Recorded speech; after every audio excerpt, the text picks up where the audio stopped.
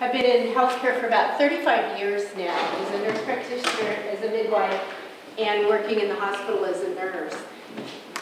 I have become very discouraged with medicine because I think that we're not getting to the root of the problem.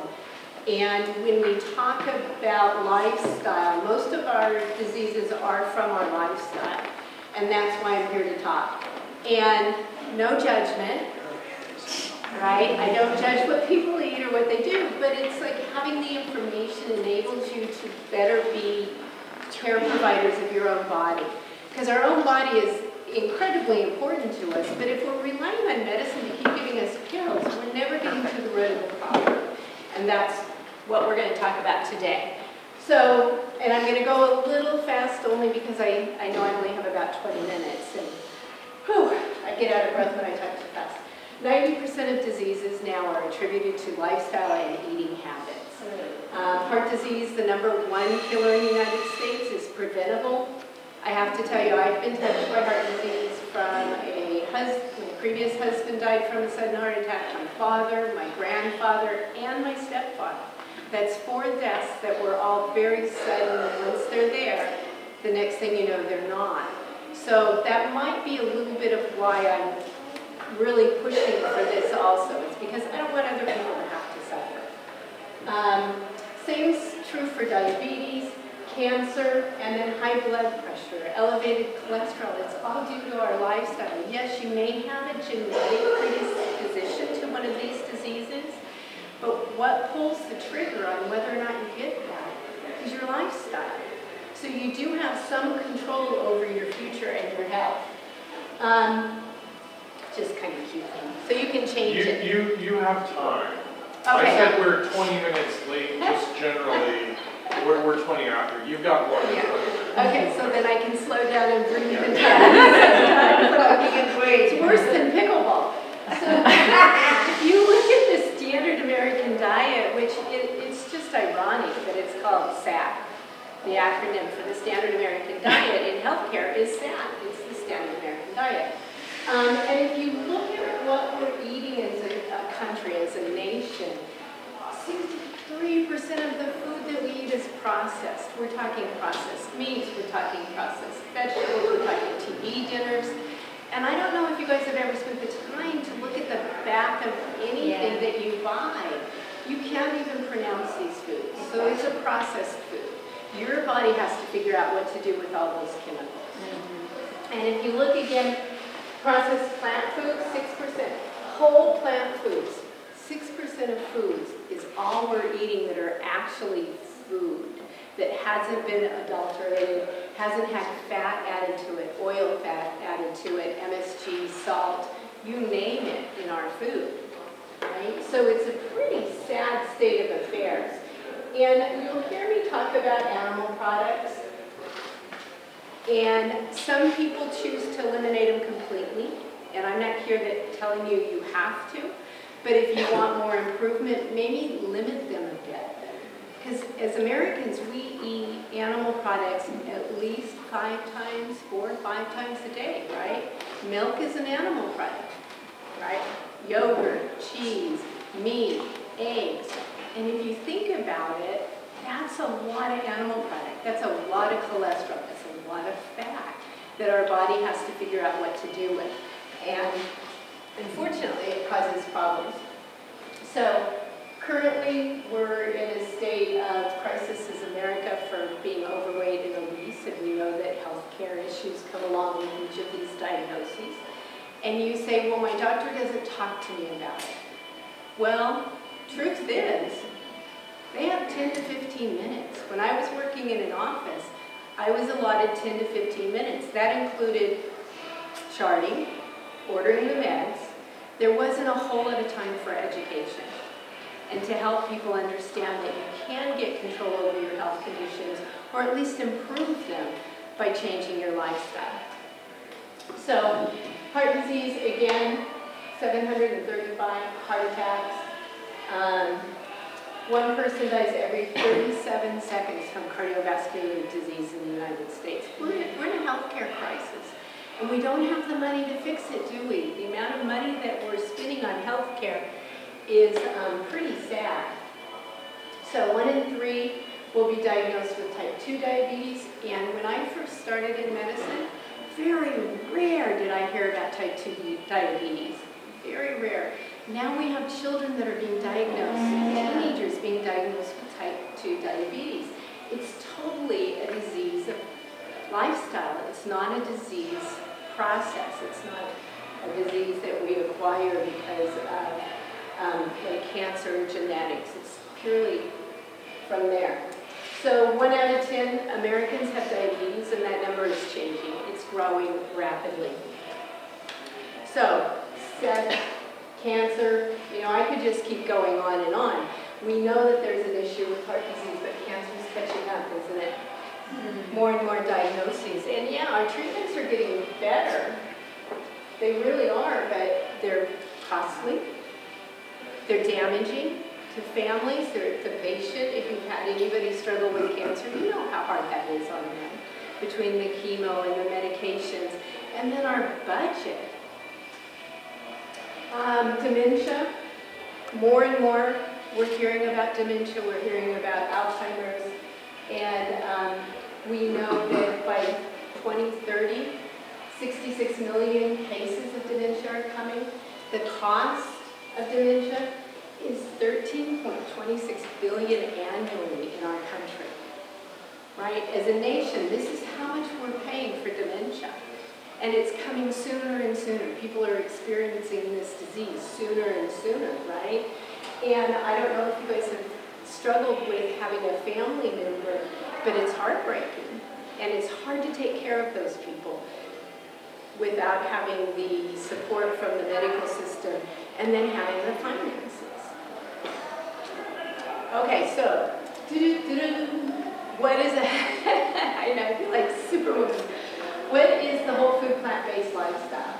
It's basically a lifestyle that includes diet, and I use diet loosely because I don't mean that you have to use a diet like cabbage soup diet, whatnot. It's the way you're eating is what this diet's about. And it's whole food, plant foods that minimize alterations, minimizes processed. It also talks about reducing animal products in your diet. And you can do that. You don't have to completely cut it out. And I'm really cautious about saying this, especially in a community that hunts and fishes, uses fish, or fishes. But you could cut it down. Like it used to be a serving of meat was the size of your palm. It's not the size of our head. Right? And the yogurt and the milk, and think about what you're eating and the impact it's having on your body.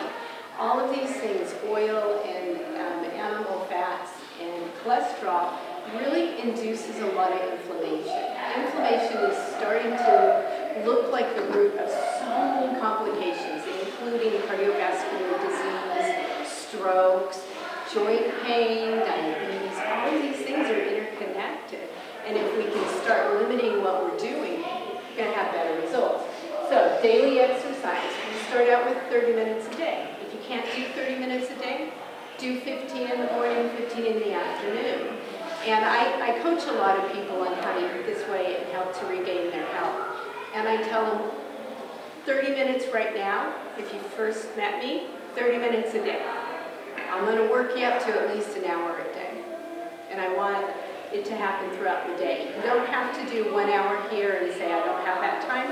Fine, do 15, 15, 15, 15. So we can get it incorporated into your life. Sleep, relaxation, and then socialization. All of these things are what help heal us. So a diet in whole foods really does have the power to heal your body. What are the ingredients in whole foods? Fiber. Do you know that Americans don't eat fiber? Our fiber is stripped out of everything. One of the biggest complaints I get from women in my office, constipation. I mean, I know nobody wants to talk about constipation, but constipation is huge in our culture, and that's because we have no fiber in our food. It's been stripped out, and fiber is what keeps your digestive system moving and active. Water, Plants have water, they have antioxidants and phytonutrients. These are the things that are going to combat inflammation. These are the things that are going to give your body the tools it needs to heal itself. We are so lucky to have our bodies. They were meant to heal themselves. They weren't meant for chronic disease. But we're constantly insulting our bodies by eating food that doesn't help it 3 to 4 to 5 times a day, right? Everybody's got to have snacks. That's not allowing our body to heal. Okay, so why does this work? I don't know if you guys know Dr. Williams. He was our previous president of the American College of Cardiology. And this is a direct quote from him. There's 2 kinds of cardiologists, vegans and those who haven't read the data. I love that. And then this is one of my heroes, Dr. Esselstyn. His wife and daughter are on YouTube all the time. They do cooking classes. They're adorable. His wife is about 85, I think, and then his daughter. But I love this because some people think eating this way is extremely extreme, right? But he says to have your heart, your chest broken open and get a vein from your leg and put it into your heart, that's extreme. And yet in our society, people think having open heart surgery is normal. They think I'm a wacko for the way I eat. It's just a different perspective, and we have to start realizing we do have some control. He also was part of a movie called Fork Over Knives, and I've got a couple of movies that are just fun to watch, to learn from, and to understand. Okay, so Dr. Esselstyn did a study with a group of people who were told they were too sick cardiovascularly to have surgery. Couldn't do anything for them. So he took this group of people and he put them on the whole food plant-based lifestyle. Exercise, eating plants and whole foods. And if you look at it, this is what their heart, what does the patient's heart look like? This is a blood vessel to the heart. So this was pre-eating and having this lifestyle. This is post. And if you look at this artery, how open and clear it is. So we know we can reverse disease by taking care of ourselves. We know our body can actually heal itself. The other thing I want you to notice is, see all this obstruction? But then look at all the extra blood vessels that are all gone. Same patient, and this isn't like, I don't know, he didn't cheat, right? So this is, look at all the other blood vessels that are going back to that heart. Right, and we know that obstruction to the blood vessels to the heart causes angina, right? Heart pain, because it's not getting the oxygen it needs to work and to pump. But if you look at this, I think that, if that doesn't change how you think, that, you know, really, truly would. They've healed. So after 20 years of eating this way, and these patients were all critical, the only ones that had reverse disease and one actually passed away when they quit. Said they didn't want to do it. So, studies have proven we can prevent, arrest, reverse chronic disease. We can decrease our cancer risk, even if you have a genetic link towards it. We can decrease your risk for it by how you eat. We can tell that gene either go ahead, here's all the food to support cancer, or no, we're going to keep you in check. Autoimmune reverses, well, this is a big one. I want to say, when you talk about erectile dysfunction, which we don't talk about in public, but those same blood vessels are very small, right? They're clogged. That's why they're not working. But think about it. If they're clogged to that organ, they're probably clogged to this organ, they're probably clogged to your liver, they're probably clogged to your kidneys, right? So we can help to reduce it, but some doctors say when a gentleman comes in and he complains about erectile dysfunction, that's actually a precursor to heart disease. That maybe they need to wake them up for cardiovascular disease, because that's showing before anything else. It lowers cholesterol, blood pressure, enables healthy weight loss. Because if you think about it, the way I'm promoting food is very low calorie, high density. So you get really full. Like if you have a really big salad and you have a piece of fruit and you have a baked potato, that's a large volume of food, but it's probably 400 calories. Especially if you don't put the butter, the sour cream, the oily dressing, right? Bake the bits. Fills you up, you feel happy, you get nutrition for your body, but you don't have to store those extra calories that are hanging about. Okay, so increasing energy, sleep, age-defying. There's study after study that are showing us that it reduces depression. And think about all these kids, what they eat for breakfast. Sugary cereal, maybe juice, maybe milk. We send them to school and then we tell them, I know you have all this extra sugar and energy, but don't move. You sit here and you listen to me. You know, we're undermining our children too. And we're starting them on a habit of food that's really not going to help them. So, how do you build your plate? All right? Now, if you tell me I am not giving up meat or dairy or cheese, okay, that's fair. But what I'd like you to do is look at a plate and have grains. And what I mean by the brown rice, I know people don't like brown rice. I want brown rice, barley, quinoa, all those wonderful grains that aren't manipulated. White rice, they've kind of stripped everything off and you're just stuck with carbs. The others have minerals and all kinds of vitamins, and they also have all that fiber that your body is going to need. Vegetables without sauce, right? You can put a little vinegar, you can put a little pepper, you can put a little seasonings, but let's not drown out our broccoli with cheese sauce, because that's kind of undermining it, right? And then legumes. Beans are the best thing you can imagine for your body. Right? Beans are wonderful. Cook them. Canned beans are great. They're full of insoluble fiber. Insoluble fiber is what gives us that bulk in our gut and pushes everything out. And if you actually use the juice in the can, right, that's called soluble fiber, and that helps to reduce your cholesterol. So if you make soup or you make stew, don't drain the beans. Just dump the whole can of beans in there, and you're going to get both kinds of fiber to help your nutrition. And then, of course, fruit. And you know, a lot of people who are diabetics can't have fruit and can't have potatoes.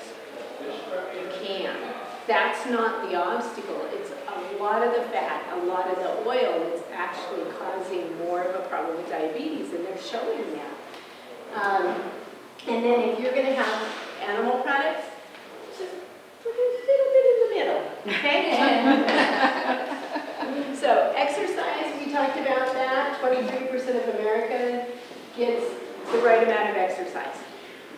That's not very many when you think about it. So it's recommended 150 of moderate and then 75 of vigorous, but I have to, a week. But I have to tell you, the studies say that's minimum. That is the minimum amount. And why do they give you this number? Because they don't think you'll do more. Why do doctors not always, even though they don't have the time? That's one factor.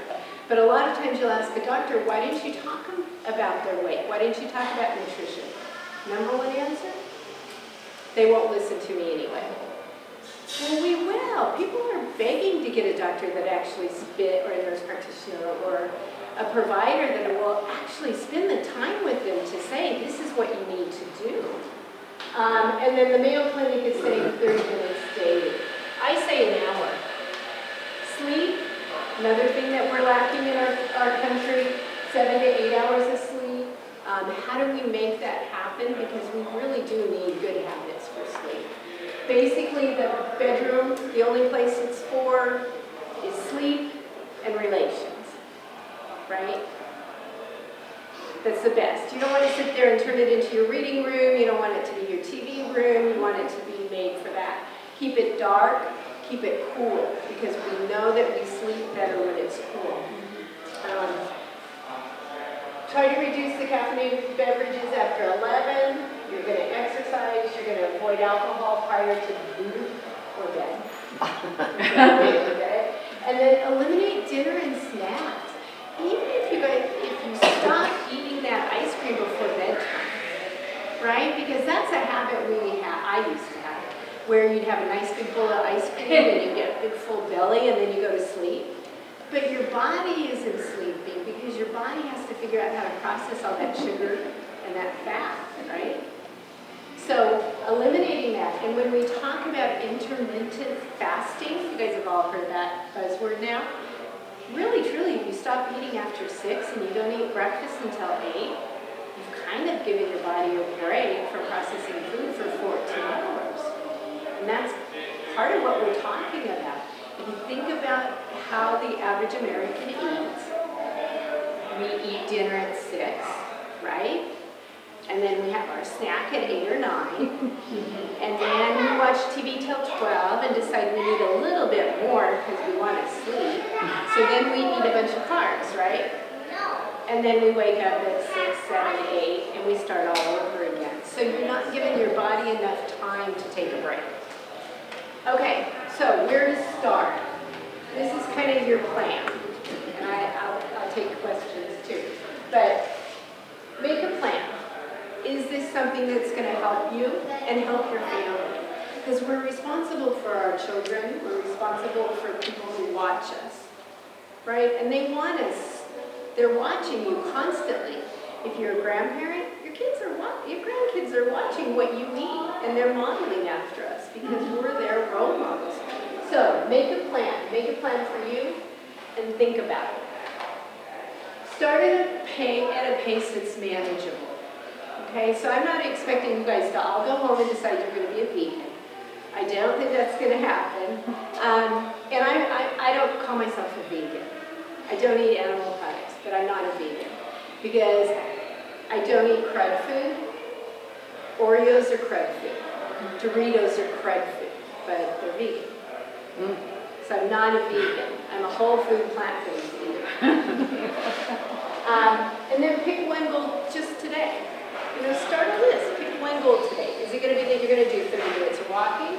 Is it that you're going to reduce your animal products from 5 times today to 2 times today? Or it could be every morning, let's have a bowl of oatmeal, just plain oatmeal, with a cup of berries and maybe a little walnut on top. I mean, you can't tell me that when you have oatmeal with a cup of berries and a quarter cup of walnuts, that's not delicious, because it really is, right? I mean, even if you don't like oatmeal, you like berries. I need milk and sugar. Yeah. No. I'm not just eating some oatmeal with some berries.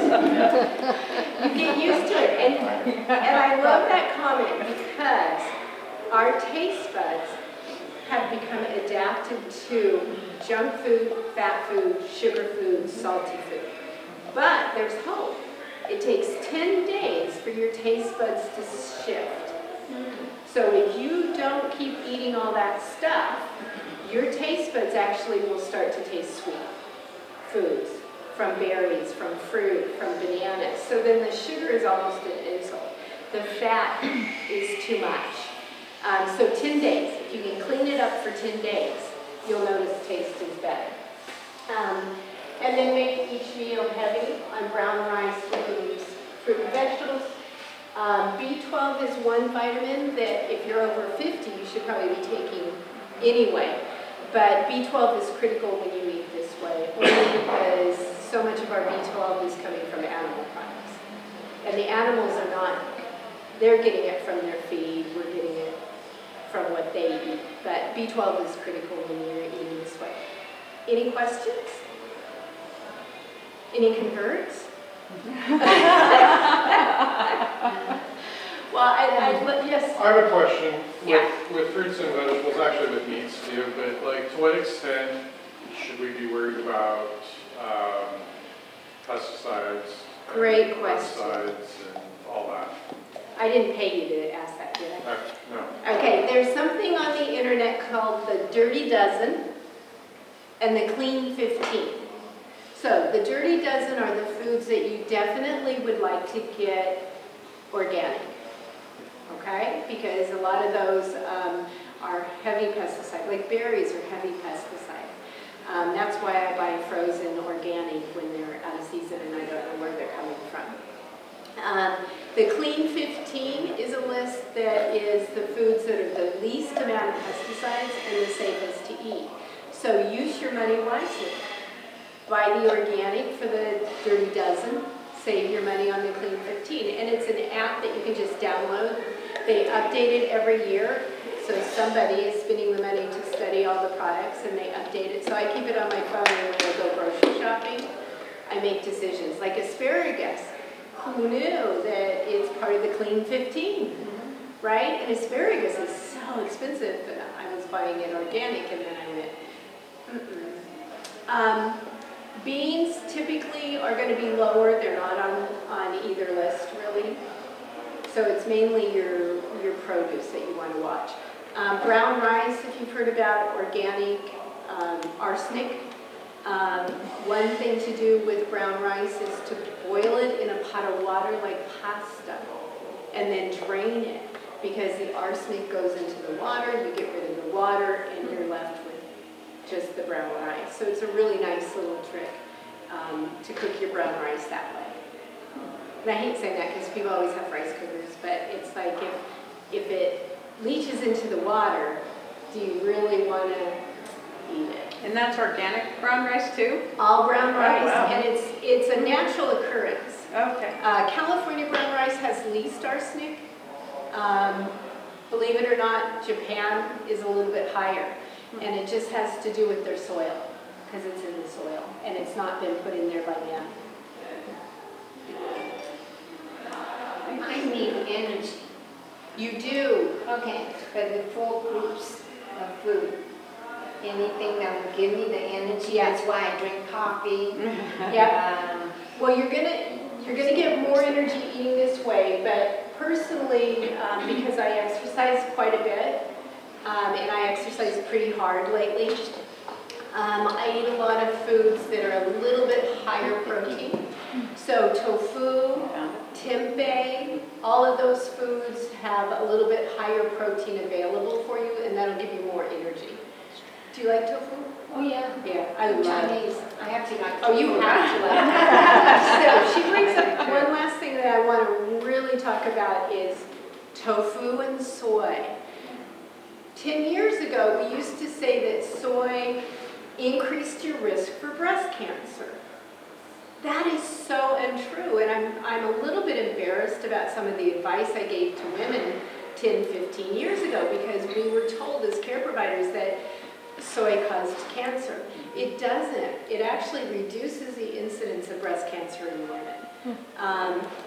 So soy you shouldn't be afraid of at all. Tempeh is just a byproduct of either soybeans or grains.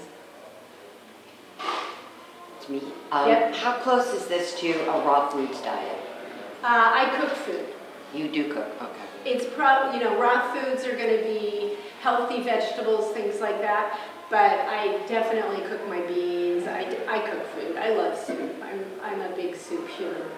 Just dump it all in a bucket, And the main reason to cook foods, raw vegetables, is get rid of the lectin? Certain foods like beans, you're right. Certain foods like beans, you must follow Furman. Well, I had raw vegetables and I paid the price, and then I found out it was because of the lectin, so I had to cook it. You have to be careful about which foods are the higher lectin, but beans are good because you can't eat raw beans anyway. So lectins are naturally occurring in certain foods, and some people are more sensitive than others. For me, I don't have an issue whatsoever with that, but then I'm not going to eat raw beans, raw potatoes anyway. So, but you're right. There's a Dr. Furman that is, I think it's Furman, or Gundy. Gundy is the guy that talks about no lectins a lot. But the interesting thing, and I know I gotta go, the interesting thing about him is he talks about lectins, and what he says is if you don't exclude them for life, you exclude them until your body heals, and then you slowly introduce them. But it's Gundy, G-U-N-D-Y, I think. What is the name of the app that you were talking about? Oh, Dirty Dozen and Clean 15. Oh, I just did it. I can't find it. Okay. Go under, if you can't just look up Clean 15 really doesn't. The book I gave you, now Dr. Greger with nutritionfacts.org, he's the guru. He doesn't do the research, he analyzes the research. So everything I have up here, that is not information I pulled out of my ear, that is not my opinion. This is all evidence-based research. And nutritionfacts.org, like let's say you have eczema. Go on nutritionfacts.org, look up eczema, and he'll talk about nutrition, the studies that are out there, and how to deal with it. But I'm also always available. I love coaching. I love helping people to regain their health this way because truly, I think it's a miracle. I mean, I'm 62 and my husband's 71 and neither one of us are on any medications. And it's not because we don't need, it's not like, it's because we don't need them. It's not because we're running away from them. Cholesterol, blood pressure, all of that is nice and normal. It is because we've been eating this way. And I'm a huge proponent. So if anybody wants help or anything, So where are you? Right here in Gold Beach? I'm in Brookings. Cape Farella, we're not Cape Brookings. I'm Cape Farella. Oh, okay. Anyway, thank you guys for your attention. Did you bring your business Yeah, I'll give you my email if you guys want help. Now, I barter. I'm retired, so if you really do want help, I barter. Like if you have a big garden, I'll strip your garden out, or whatever. So I'm not in this to make money. My email is basically my name, SHRRY, no E, Baum, BAUM, @gmail.com. Oh, one word. Yeah.